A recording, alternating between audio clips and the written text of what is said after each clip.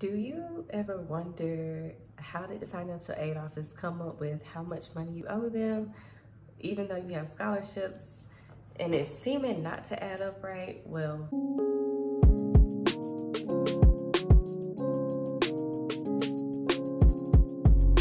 today I want to take you all through how the financial aid office processes your money. It comes up with your need, how much it is that you owe them after applying grants and scholarships and all the things. So let's get right to it. Okay guys, so what I want to do is walk you through everything and also do a demonstration, kind of like a breakdown of everything. And if you hear any, background noise, I live in the city area, so that's why. So your financial aid office comes up with what's called the cost of attendance. The cost of attendance is ideally supposed to include all the things that you need for school, transportation, housing, things like that. So they calculate your cost of attendance based on a few things. For one, everybody's school is different. So if you go to a private institution or a public institution, your cost of attendance is going to be different. It's also going to be a bit different if you went to school in-state versus going to school out-of-state. If you go to school in-state and you go to a public institution, that's probably about the best deal you can get for four-year institutions. If you decide to go to a public school out-of-state, then you're going to be paying pretty much the same fees as if you were going to a private institution. So schools use this cost of attendance to determine what your fees are going to be. They determine if you're going to get in-state tuition versus out-of-state tuition. They determine if you're going to have on-campus housing, how much is that going to cost, versus if you're going to be on off-campus, how much should that cost. Now, these numbers for off-campus housing definitely does not add up most of the time. Generally, it's gonna end up costing you, different from what the school budgets, because you have to also consider electric bill, water bill, cable bill, Wi-Fi bills. You have extra expenses, food bills, gas bills, right? And it's not necessarily considered totally by the university. A quick insider tip is that you can call the university and tell them that you need a raise in cost of attendance for housing, and sometimes they do it, sometimes they don't. But it'll all be based on what the school thinks is appropriate for your living cost. So I'm gonna take my handy dandy iPad here.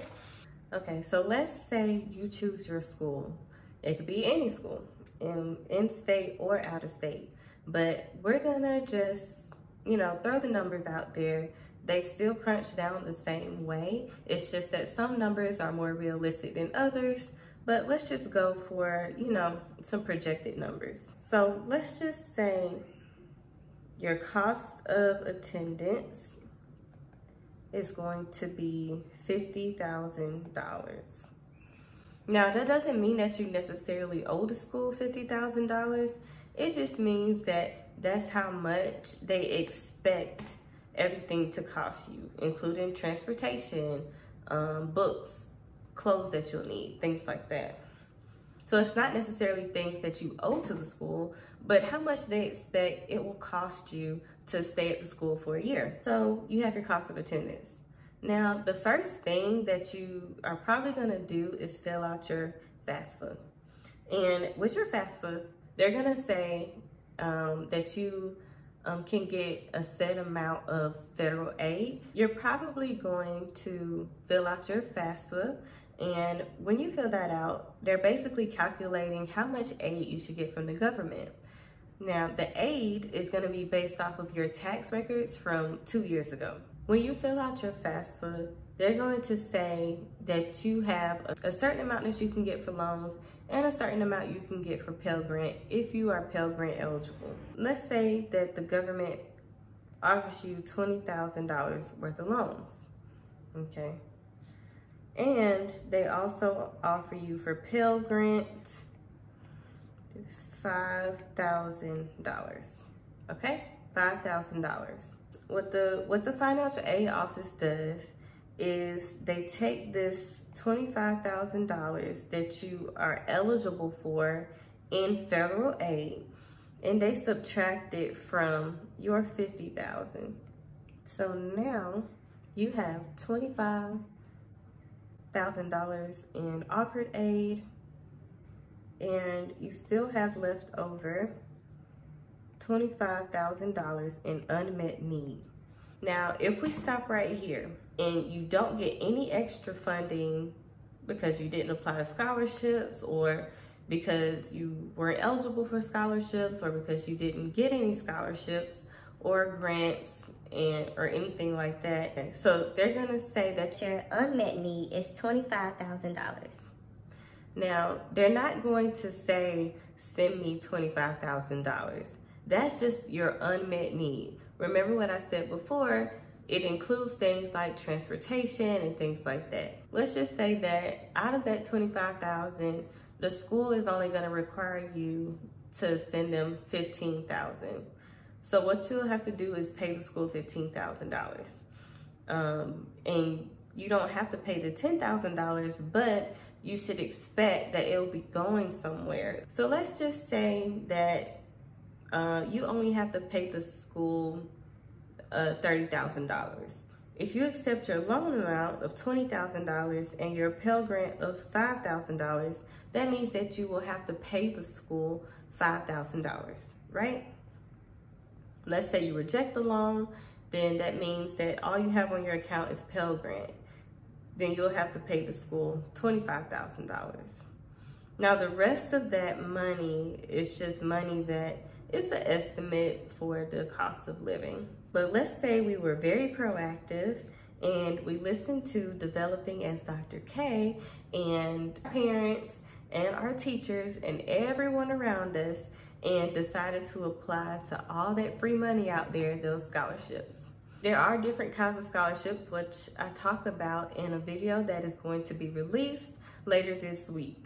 And I'll link it here in the cards and also in the description box about different definitions of different scholarships. Let's just make it simple for ourselves and say that we get a merit-based scholarship from our institution. Let's say from our merit-based scholarship, we get $10,000. So now our unmet need changes, right? Now our unmet need is now $15,000. Now let's say that we don't accept the loan, then what we have in our account is $15,000 from Pell Grant and from the merit-based scholarship. Now, if our institution is asking us to pay $30,000, then we owe them another $15,000. And our unmet need is going to still be $15,000. Now, let's say that we add on a need-based scholarship, which is going to bring us $25,000. We have more offered aid than what we need. So what they do is they subtract this new scholarship, $25,000, and we see that we have a surplus of $10,000. How does the financial aid office handle this? Do they send you a refund for $10,000? No. The way that they'll handle this is because you only owe the school $30,000 in total. They're gonna say, oh, need-based scholarship, let us send you back your $10,000. So that's what they do. They send them back $10,000. So now your new need is, you guessed it, $0. Or they will adjust the merit-based scholarship amount and say, okay, since you have a surplus of $10,000, we're going to lower your merit-based scholarship to $5,000. And then they're gonna say, oh, you have a surplus now of $5,000. What they're gonna do is send that money back to your need-based scholarship so that they don't have to pay you that, because that is no longer a part of your need. Your new need-based scholarship is going to be $20,000. They're gonna send them that money back. So now your new need is $0. So the goal of the financial aid office is to make sure that you cover your need. Not necessarily that you get all of your money that you earn through scholarship.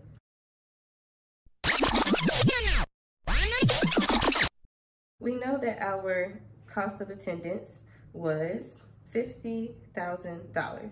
Okay, your school fees are $30,000. Okay, so these numbers don't match up, right? What happens with the $20,000? Well, let's figure that out now. So let's say we accept our $5,000 Pell Grant. So now we no longer owe the school $5,000. Okay, so let's say we accept Pell Grant. We could accept a loan, but let's say that we don't. Go ahead and apply our merit-based scholarship. Let's go back to our original amount of $10,000.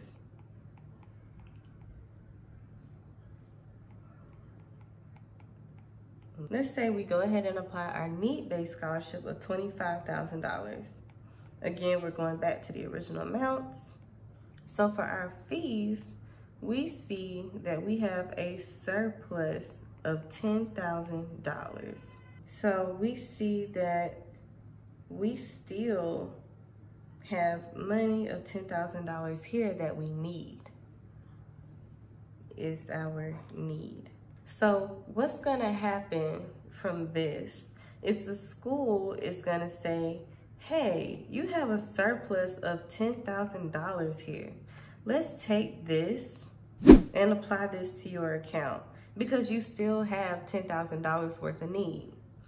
So they're gonna apply this. Okay, so with this great news, we see that we don't owe the school any money. In fact, we have a surplus of $10,000. Let's say that housing fee is $8,000.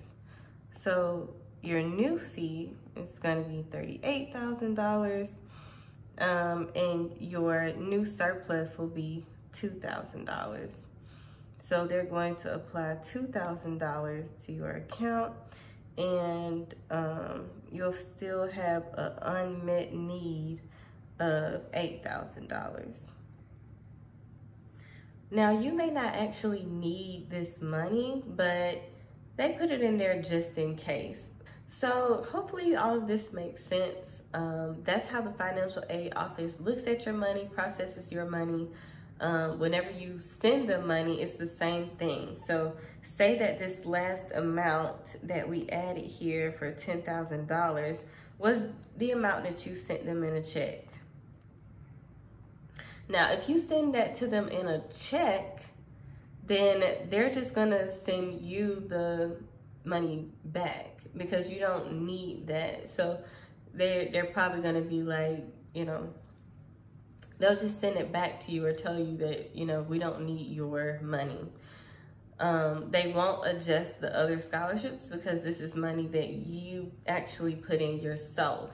When it's money you put in yourself, they just send it back if you pay too much. Like this video, then share it with someone who's in school, someone who's thinking about going to school, just so they can get an idea about how the financial aid office is going to process their money. And then I want you guys to comment down below some ideas about videos that you want to see, things that you like. I hope to see you guys soon on the next video. See ya.